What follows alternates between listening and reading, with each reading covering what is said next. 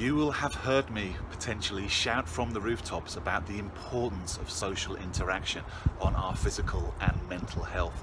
And this week I've got an insight that relates to Covid-19 and how it might help you if you're being vaccinated against it.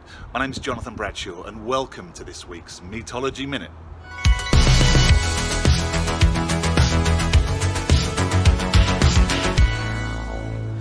Yes, hello from Tulsa, Oklahoma. I thought I'd come outside. It's a beautiful day, although a little breezy, so forgive any wind noise you might hear. Yes, Covid-19, vaccinations are rolling out, thankfully, around the world. And as I said earlier on, I love and fascinated by the impact of social connectivity and having a good social circle on our physical and mental health. Social isolation can be deadly, physically and mentally. But some research, well, there's two bits of research, one from 2006 that I saw this week, that suggested that our mood when we get immunised, if we're in a good mood, if we're in a psychologically good place, can affect how effective the vaccine, the injection is that we're given. Not on COVID, obviously 2006 COVID wasn't around, but very interesting stuff on a different virus.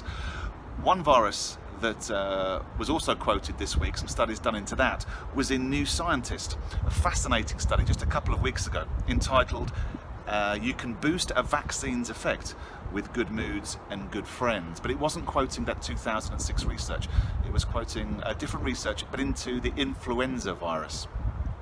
And to quote the article directly, what it said: well, social connections can influence how well our bodies respond to a vaccine. In one experiment, 83 students were given a flu shot, so influenza, and asked to name up to 20 people they knew well.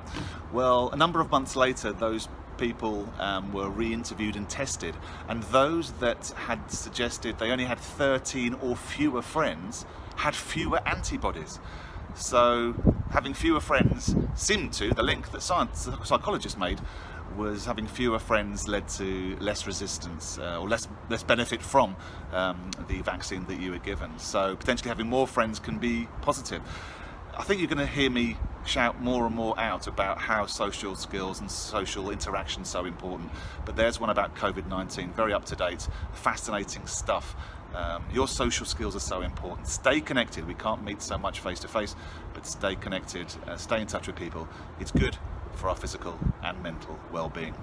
Stay safe, stay healthy. I'll be back another week's time with another Metology Minute, the fascinating behavioural science powering superb social skills.